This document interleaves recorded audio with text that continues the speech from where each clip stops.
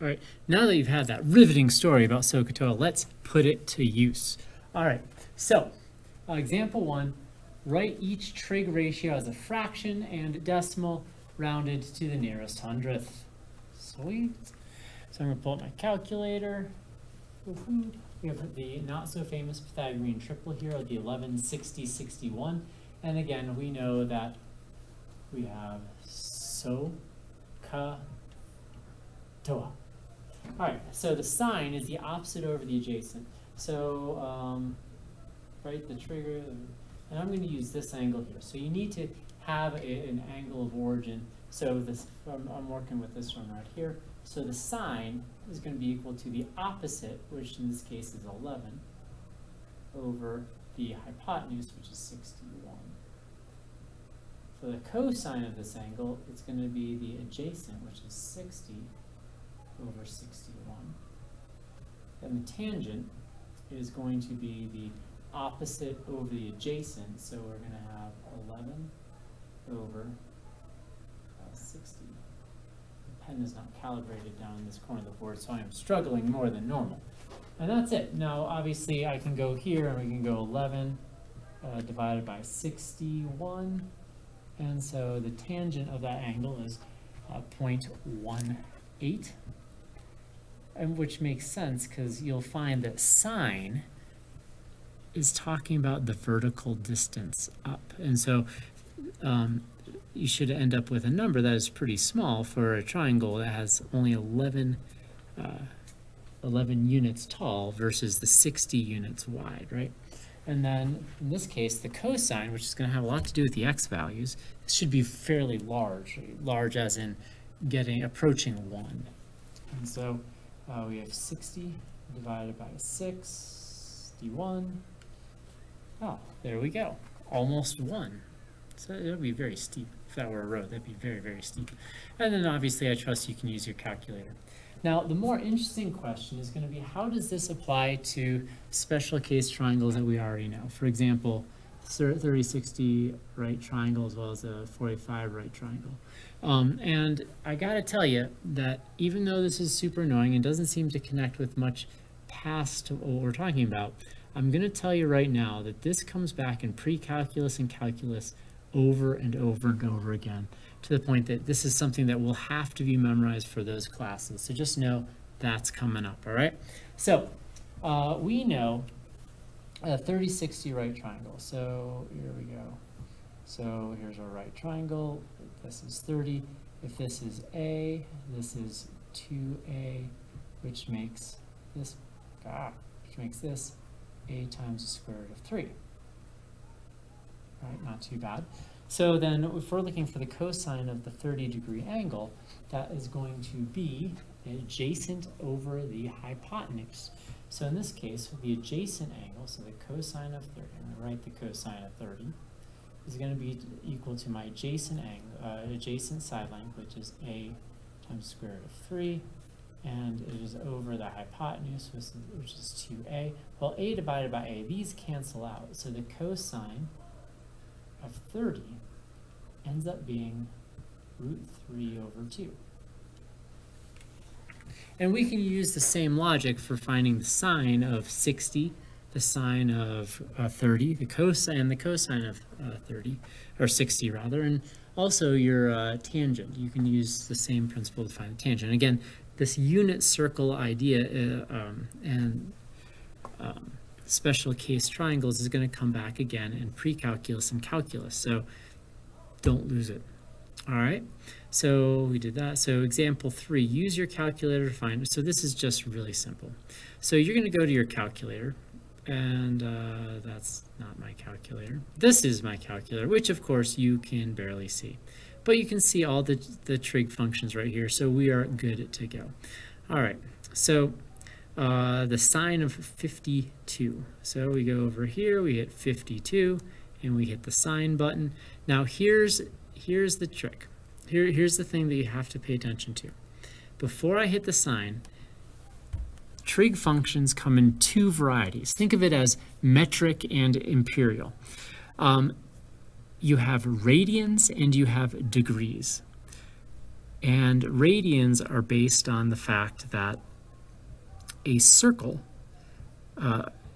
is, or it has to do with pi. And so the length all the way around the circle is going to be dealing with pi as opposed to degrees. Whereas degrees, obviously you know how to measure in terms of degrees. Now my calculator right now is set into radians because you see this degree button is not lit up. I'm going to click it, so I'm looking at degrees. Off camera, radians, on camera, degrees. And I'm going to hit equals, and that's not what I want. Such a big buildup. Let's go sine, and we're going to go 52. That looks much better. Hit enter, and then we get it. It's really that simple. But again, this degrees versus radians is something that you really have to pay attention to and make sure that your calculator is set to the correct setting. All right, back to our work here. So I trust that you can figure that out one. All right, finally, find the missing side length. So here we go. So finding BC. So we know that this is 15, and we have the opposite side length over here. So this is the opposite of the Pilgrim's problem, right? They had the height, they didn't have the length. So, well, what trig function deals with the, we have to find BC. Oh, geez. What trig function has to deal with the opposite and the adjacent side lengths? Well, that's tangent. So I'm going to have to use the tangent of 15, and that has to equal my ratio, right? So my ratio is opposite over adjacent, TOA, okay? And so our opposite is 10.5, our adjacent is, well, I don't know, I'm going to call that x because I don't know. Well, let's do some, so the tangent of 15 is actually a number, right? I'm not going to get the decimal, it's an irrational number. Well, it doesn't have to be actually. So anyways, but it's a number. And so what I'm going to do is I'm going to multiply both sides by x, divide both sides by the tangent of 15, and I get x is equal to 10.2 times the tangent of 15. And that's a 15 if you can see it. So I'm going to go back to my calculator here. It is still set in degrees. I'm going to clear. I'm going to find the tangent of 15, and then I'm going to, oops, nope, I don't want to do that. And then I'm going to multiply it by 10.2, and let's see what I get. So I get, oh geez, this is embarrassing. I said I divide both sides by 15, didn't I? And then, is that what I did over here? No. Oh my goodness. This is when it's clear I should be not doing any math. I should go home. So, especially when you start as an algebra teacher struggling with basic algebra. Yikes. Comment below and tell me that it's okay so I feel better, all right? So, we end up with x is equal to, and that's why I didn't plan too far off, right, is equal to 10.2 divided by the tangent of 15. And the good thing here is I got an answer that made absolutely no sense, which clearly means I'm an idiot, and I need to do it again. All right, so let's try this again. So we are going to have 10.2, and we're going to divide it by the tangent of 15, and let's hope for a better answer. And we're looking for an answer that's most likely, well, definitely larger than 10.2, right? There, that's much better. So we get 38.1, all right. And so we can go ahead and put 38.1.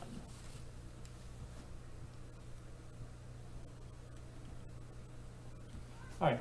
So now let's look at our next one. So we're trying to find QR. Now I'm not going to actually go ahead and find it. However, what I am going to do is let's figure out what trig function we're working on.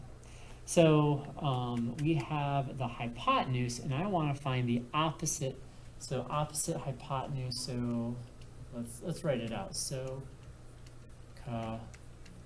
TOA, opposite and hypotenuse. We're looking for the sine. So we have the sine of 63 has to be equal to something over 12.9. Well, now if I multiply the sine of 36 by 12.9, I'll get the right answer. Finally, for the last one, we're going to make the bold assumption that this is a right angle, because if it's not a right angle, I can't do a whole lot with what we know now. So, oh yes, there's more. So much more. So, we have an angle and we have the adjacent, and we're trying to find FD. FD is the hypotenuse. We're looking for the cosine, because this cosine is talking about the adjacent over the hypotenuse. So we have the cosine of 39 is equal to, and we have 20 over some number that I need to figure out. So there you go. Cosine, sine, and tangent in action. Oh yeah, fun times.